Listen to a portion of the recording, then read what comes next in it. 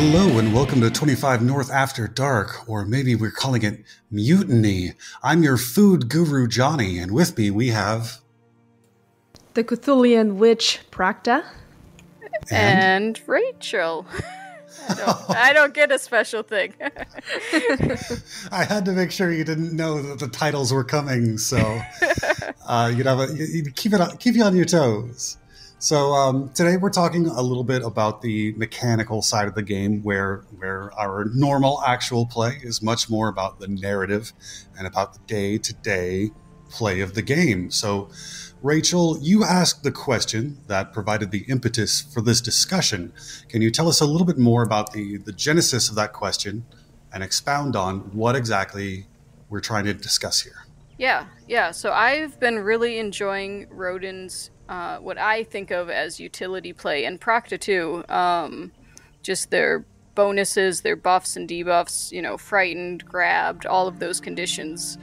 Whereas I usually just go straight damage. So I was really curious to pick Jonny's brain and Cinthya's brain about why and how they make those choices about damage versus utility play.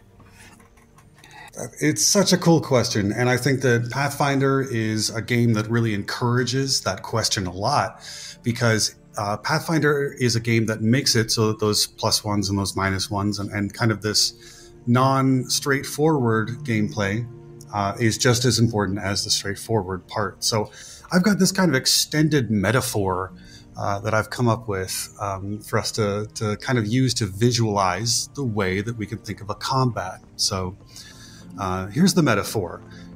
Fighting is a foot race. And so we can think of, we've got two teams and they're both trying to run the distance of the other team's hit points, right? The opposing team's hit points is the length that you have to run. Dealing damage is just like taking a step, and the more damage you do, the bigger the step. So because bosses have fewer steps that they can take compared to a whole team, they do absolutely massive damage to take very large steps. So dealing damage is the way to win, right? You can't win a race without running or taking steps. So every team has to have the capacity to deal damage. Without Syl, if it's a team full of Rodins just doing trips all day, or a team full of Proctas just doing frightens, we're not getting anywhere. So Sure. we have to have some capacity to deal damage. But that said, most combats are set up so that doing damage alone won't do the trick at all, because your enemies have your high armor classes and defenses, and so you would be making a lot of very tiny steps, without trying to get your flanks or your flat-footeds and that sort of thing. What you're really looking for here is a lot of long strides. You don't want to be a dachshund. You want to be a gazelle. You want these big, long strides. And by these long strides, I mean critical hits. Critical hits are surprisingly easy to do, because all you need to do is hit plus 10 above a target. And we've got a lot of ways to move that plus 10, make it very, very easy for us to hit that plus 10. So let's talk about the second part. We've discussed damage. Now let's talk about our buffs and debuffs. That's your plus ones to your team and your minus ones on the other side. You're aiding. You can think of inspire courage or bless. Or on the other side, you can think of demoralize or fear or Procta's hex evil eye. These I think of as changing the length of your stride. So when you perform buffs or debuffs, they're crucial in making sure that you get those big crits. And crits are way bigger than just 2 hits in PF2E. There are things like critical specialization and other effects like fatal or deadly that we have seen on Wands weapons that make it so that they do additional damage on a crit beyond even the regular weapon damage. And it's also true for weapon runes as we get later on in the fight, or rather in the campaign. We get access to a bunch of other options that also make it so that crits are, again, just so much better than 2 hits. If you guys take nothing else, you guys being the audience here, if you guys take nothing else from what I say today, just remember that critical hits are way better than 2 regular hits.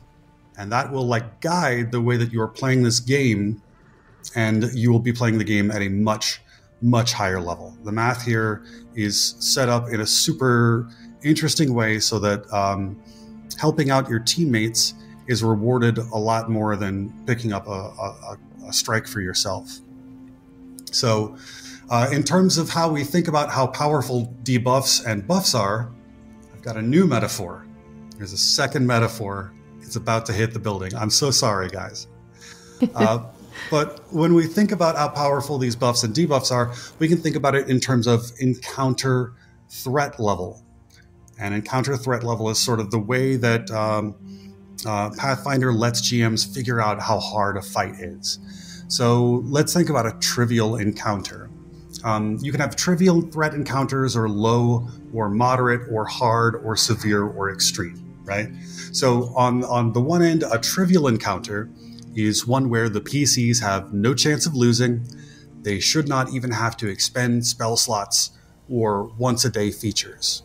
It's meant to be a reminder of how awesome characters are. Think about superheroes fighting not even C-tier supervillains, but like bank robbers, right? This is the one where you're like, haha, check out how cool this guy is. And, you're flexing, you're showing off. All right. On the other side, an extreme encounter is unfairly hard. It is one where your team has literally an even chance of having a total party kill. It is a fairly probable death sentence for one of the PCs. They advise an extreme encounter as a once-in-a-campaign thing, like the climactic thing at the very end of a campaign when a beloved hero is destined to fall. And I've also seen extreme encounters used as guards for extremely powerful bonus treasure. And I'm wondering here if I'm making the right comparison. So Cinthya, I need you to check me here. But I think extreme encounters are a little bit like the Emerald Weapon in Final Fantasy. Oh, yeah. Am I saying anything that makes sense there? I'm not too familiar with it because I've not played any Final Fantasy games. I've only played Chrono Trigger. Thank God I haven't missed out on Chrono Trigger. Yeah, no, that is correct. It's essentially the very end of boss, the end game hurdle that you need to overcome, and I think that is a great analogy. Okay. Do you get any special goodies after you beat Emerald Weapon or Ruby Weapon? I think is also another. Yeah, you get like some nice drops. I don't remember off the top of my head, but you certainly do. Like, okay. From gear to weapons to etc. Yep. Okay, cool. So an extreme encounter is kind of, this is the hardest thing that the game can feasibly throw at you without saying, you guys are doomed to fail. And like, this is like one of those in Secret of Mana, I think, starts with a fight that you're doomed to fail. Correct. There we go. So now we're really tapping all the way into these video game analogies, I guess. The first little buggy and you have to get bailed out repeatedly. Yeah. Right. So extreme is as hard as it can get, and trivial is about as easy as it can get. So when we're thinking about these threats here, the strength of a creature is defined by levels, just like it is for PCs. So if you're fighting one creature that is party level +4, that is, if you're level 3 and you're fighting a level 7 creature, that's an extreme encounter. Level 3 versus level 7. Level 3 versus level 7 is an extreme encounter. Your level +3 is severe, your level +2 is moderate, and if you're fighting only one creature, and that creature is just the party's level, that's a trivial encounter. So if you're level 3 and if your team's level 3 and you're fighting a level 3 creature, that's a trivial. So difference is, one creature, your party's level +4, extreme, terrifying, horrific. But if it's just one creature and it's your level, that's a trivial encounter. So the numerical difference in these levels was made to be very easy for GMs to tweak, because they want to make it so that if you need to fight a giant centipede and a giant centipede is a level 2 or a level 2 creature, but you've got level 1 PCs, we can make it so that you guys can just drop it by 1 so that everybody gets to fight the thematically appropriate thing very easily. Or, alternately, if you add a PC, we can tweak up the difficulty. All you do to change the level of a creature is you add +1 to every number on its stat block. Very easy. So in this particular situation, we're looking at the level of the fights. For what purpose? For talking about the debuffs and buffs and the action economy? Exactly. So we're about to be able to understand how powerful these debuffs and these buffs are, because we're going to be able to look at a fight in terms of, can we take a fight from extreme to trivial? I think we can. So let's come up with a way of doing that. So if we were to debuff all of these threats that we're looking at, we're kind of dropping their level, right? You get a -1 to everything, and that's kind of one level less. Yeah. So we start with level +4. It's this unfair fight. They're going to mop the floor with us, but then we get to go to work. We get it flat-footed by flanking it or grabbing it, and then we get it frightened 2 or maybe sickened 2. Frightened 2 drops every stat by 2, right? Maybe we get it prone, because prone gives it a -2 circumstance penalty to attacks.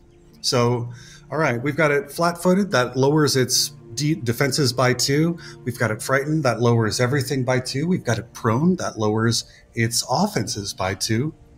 Well, at this point, we've given it a delta of +1 or -2 in terms of both offense.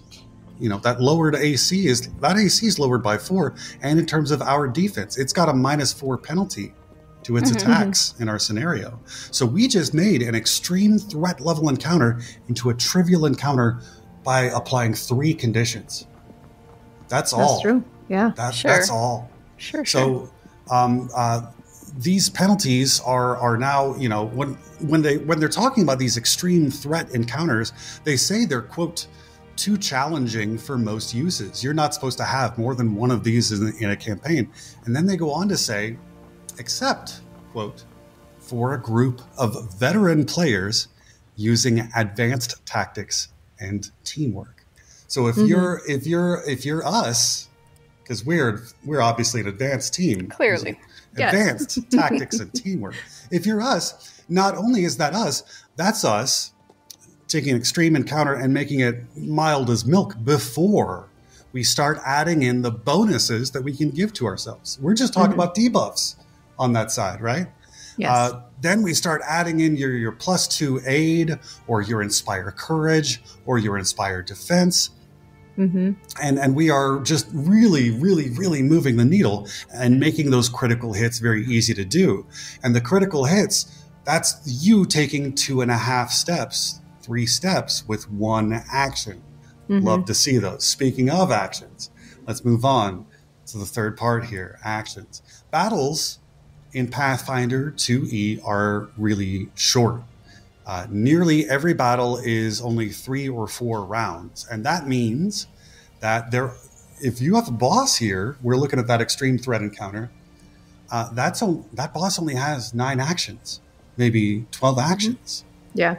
And similarly, you got to remember that your number of actions are very small too. So every single action that you take counts. Every step that you can take counts, and every step that you can remove from your enemy really counts. Okay, so if you slow an enemy, that's removing one of 9 possible steps in a race. Their total output in the combat, if you remove 1 action, is down by 1/9. Yes. Right? So that reduces your chances of catching a TPK massively by removing those. And if you get them slowed for more than 1 round, that's reducing their total possible steps in the race by 1/3. Yeah. If you haven't removed every turn, they've got 1 action removed. They are, wow, we're doing a lot there. Sure, same for prone then too, right? Trip them. They have to stand up. Bingo. Exactly. That's exactly the stuff. So there are also statuses like Practa can do slow. Practa can also, I think eventually, I don't know exactly how witches work, but I think you get access to something that inflicts confused. Exactly, yeah.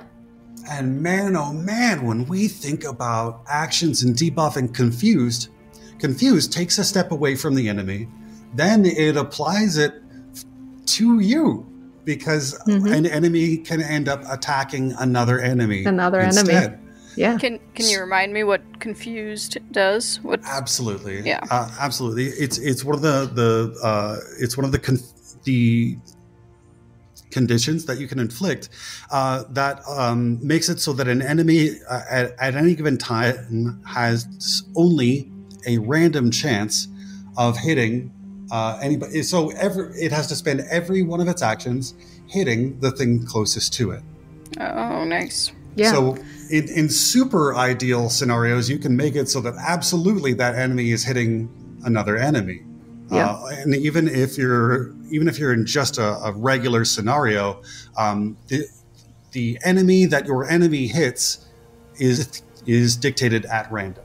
So it could be you, it could be an enemy of theirs, it could be an enemy of yours. Yeah. That's also an incredible one. Another great thing about confusion, or the confused status, is that you are flat-footed. So, and you can you can't delay or ready any actions, and you have to spend all of your actions essentially in offensive maneuvers. So you can move to a target, attack, but the cool thing is that you are flat-footed. So that is such a good point. That is such a great status. Yeah.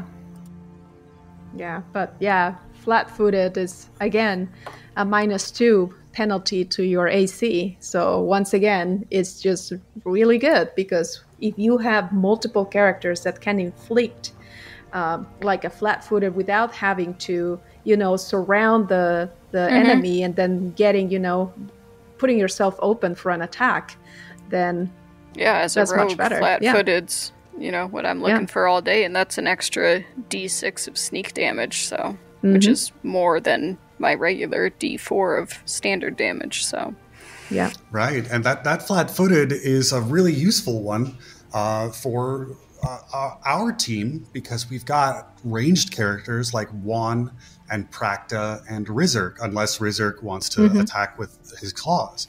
So very rarely can Juan or Practa or Rizurk get flat-footed, because they can't move into flank. Like, flank is the easy way by which we get that flat-footed. So great point about confused applying flat-footed by itself. That's an excellent one. And the best thing to do actually is to mess with both actions and debuffing.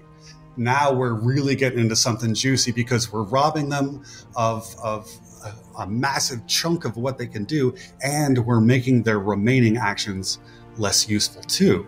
So the way that I've been thinking about Rodin is that he's built around doing a trip to debuff one of their attacks, or to force them into spending an action to stand up. So tripping is that -2 circumstance penalty if they're prone.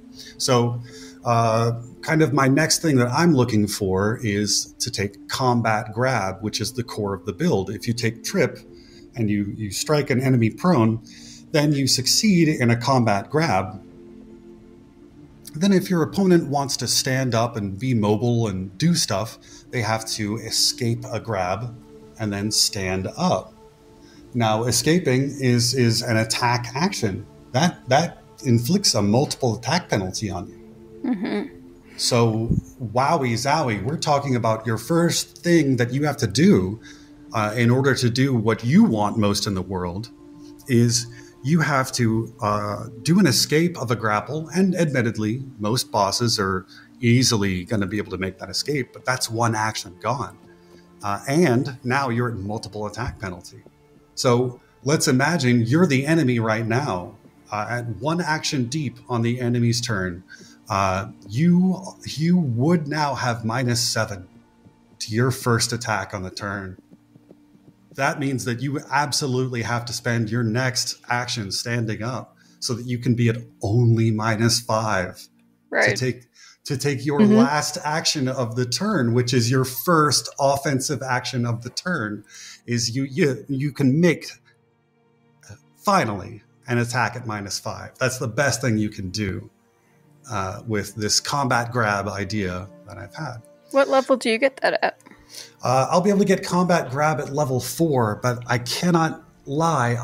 I constructed Rodin thinking that I would want to take the wrestler archetype and then the Bastion archetype, so that Bastion gives me reactive shield, raises that AC so that when I'm the only frontliner tangling with them, my AC is still sky high. So I actually kind of regret not just getting a fighter and having combat grab and reactive shield in my first 2 levels. Could have really had this a little bit online, just a little bit faster. But sure. But we like monks. I think they're really fun. So at level 4, I'm going to have that combat grab, and we're going to be able to do all these nice things here. And again, that flat-footed is huge for this ranged party. You know, Syl can even attack at ranged and consistently get that sneak attack damage from having that constant flat-footed. Right, which is hard. I play a different rogue who's an archer, or bow and arrow, and it's so hard to get combat or flat-footed with them. So that's cool. Exactly, and we've been able to observe. We've been able to actually watch Juan use pistol twirl, which that requires an action on Juan's turn. That has a chance of failing to grant Juan flat-footed. So my thought is, why don't I just take this one over for Juan, so that Juan can spend Juan's actions setting up to get that critical with that big fatal die. So that now the base damage is up bigger, and there are extra dice in addition to the critical damage. Wow! So pretty amazing.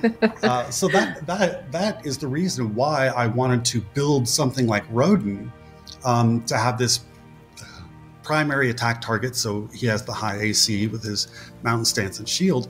I've built it so that everybody else can just kind of stand back as much as possible, and especially for Juan in particular, with all those fatal and the deadly as well on that rapier. Yeah, that's nice fantastic. for one person to use an action to give the entire party a benefit, for sure. Right, yeah, and that's kind of the big sort of I don't know, utility for me comes down to a mixture of robbing actions, or of doing what I think of as your pure buffing and debuffing, adding these pluses and minuses. Yeah, in the past I'd always I played a barbarian who I was like, oh, maybe I'll grab, but the map just added up, and so I ended up going frightened. I really like frightened as a debuff, as a actual intimidation, because it doesn't induce map, and you still get that debuff in there. Yeah. That is so neat to hear from you, Jonny, and how you built Rodin based around this, because we have all benefited from it during gameplay when Rodin has stripped an enemy and then it just lowers, it's prone. So now you can wail on it and try to do as much damage and do the very eloquently put analogy that you did. You can have more time to go and get ahead of that hit point race.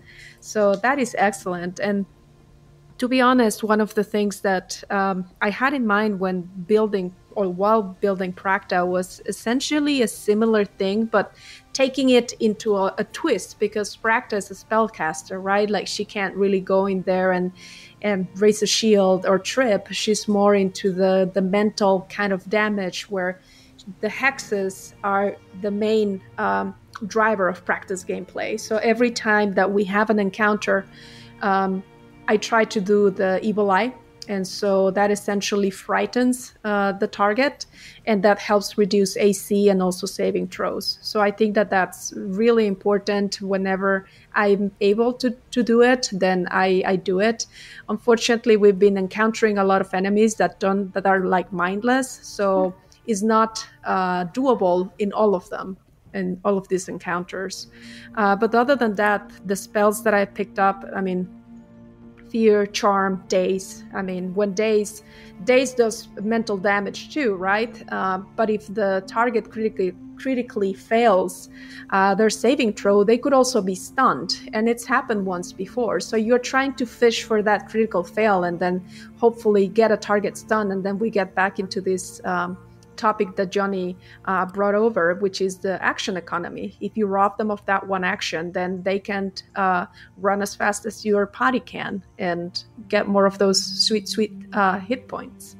So eventually, Prakta is once again headed into that mental damage, frighten, charm, daze, and at some point confusion status, which is also so good and so sweet whenever it works.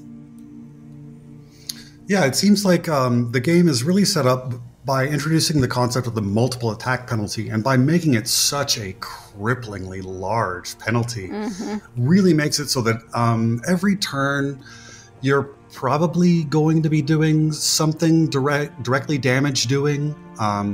And every turn, you're also going to be doing some amount of setup for either yourself or your party. Right.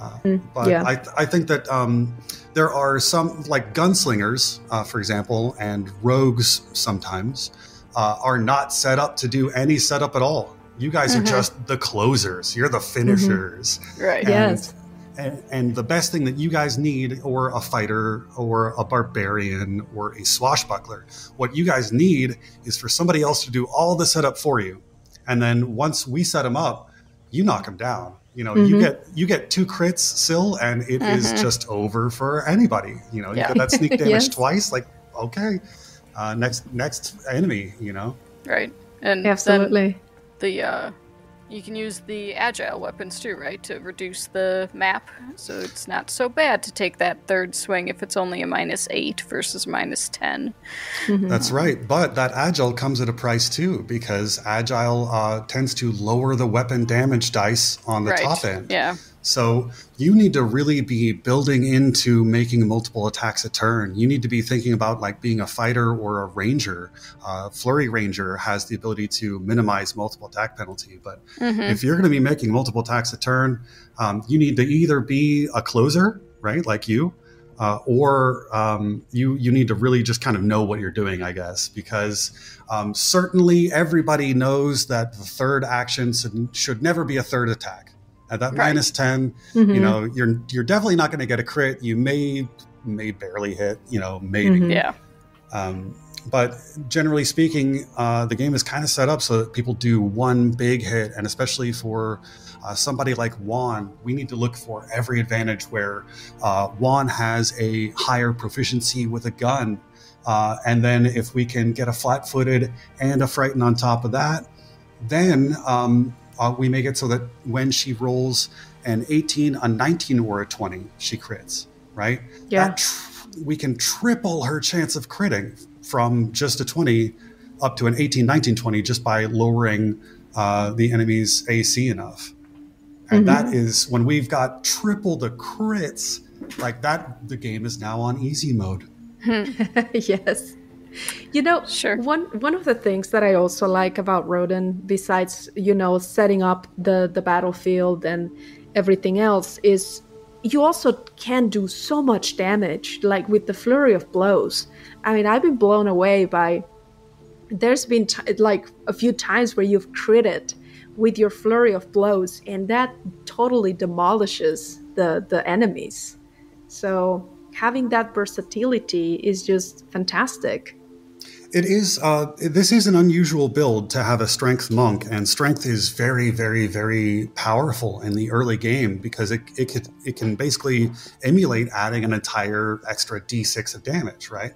But that is just a sweet sort of nice thing that we have happening during these very early levels, because very soon Rodin's damage is going to fall off compared to especially wands, especially practice. He's not going to be doing anything close to as much damage as they can. Once we start doing extra weapon dice of damage, the strength starts to get a little bit lost in the wash there. But it is incredibly, incredibly nice to have a high strength character very, very early on. But I think probably by level right around now is when it starts coming out in the wash. By level 5, you're going to see my strength matter much, much less. And I'm going to quit being the primary damage dealer, certainly by level 7. I think everybody is going to be pretty much outstripping me, but it may be as early as level 5. I will no longer be even in the same like weight class as Syl in terms of damage doing. So what is happening with that exchange? I mean, the DPS is not going to be at the same level, but what is going to be augmenting in Rodin's build compared to others? So as others are going to develop a lot more damage doing potential, you guys are going to get various boosts to your damage doing, like your weapon specialization or your weapon mastery rather, and that sort of thing. And then as that continues on, Rodin, I'm setting him up so that he'll be able to specialize in action thievery the most. Nice. Like that trip and that combat grab is really what I'm kind of setting everything up for. And from there, once you've got that trip and that combat grab, if you're able to waste 2 actions out of a boss's turn, I feel like that's enough action thievery, and now we need to make sure that I live long enough to do that. And that's what I'm going to be able to. That's what I'm going to switch around to the Bastion archetype, and I'm going to make my shield a lot stronger and make it so that my AC is always way, way, way high when I'm the one sort of lone wolf tangling with the bad guy. That's sort of the dream, and it's hard to build a tank in Pathfinder 2e, but I think that this is one way by which you can make that idea work. Excellent. Yeah, it's going to be awesome to see. Oh, I'm looking forward to it. Yeah, absolutely. All right, and that's my 10,000 foot view of the tactics in Pathfinder and kind of my idea for why I built Rodin this way. And do you guys have anything else you wanna add, or any other reflections on damage versus utility? I'm still digesting everything you said. Thanks for letting us pick your brain, though. It was pretty cool. Thank you for attending my TED Talk. I really, It was excellent. I mean, I love the analogy, and I think that not many people think about, strategy ahead of time in many, like D&D or Pathfinder groups, at least not with POGs or just like groups that are randomly made. It's just either I'm a straight up healer or straight up tank or straight up DPS. But just having this hybrid support DPS characters just can truly change the way your adventure goes and just the flavor overall. So I've always appreciated support characters in quotations, because it is so much easier to fight an enemy when it's prone, when it's flat-footed, when it's confused or stunned, etc. So I absolutely loved hearing you today in your TED Talk, Jonny. Right on. And I just love the way that they make it so that a bard is as strong as a fighter. Like really and truly, like that is so strong to be able to add those +1s, and you feel it makes it so that everybody contributes to the setup, and then everybody kind of has a hand on the ball. So when the closer does that damage, like Syl, yes, you did 40 damage, but I made you do that 40. Yeah, you get to feel good when Syl comes in and steals the kill. Yeah, exactly, and that's the power of Pathfinder, and that's the thing that makes every role very satisfying to play in this game. Awesome. That is true. Right on. Well, I hope that everybody enjoyed 25 North After Dark, or maybe we're calling it Mutiny. I'm not sure which. But I hope that your party will never end. May your parties never end.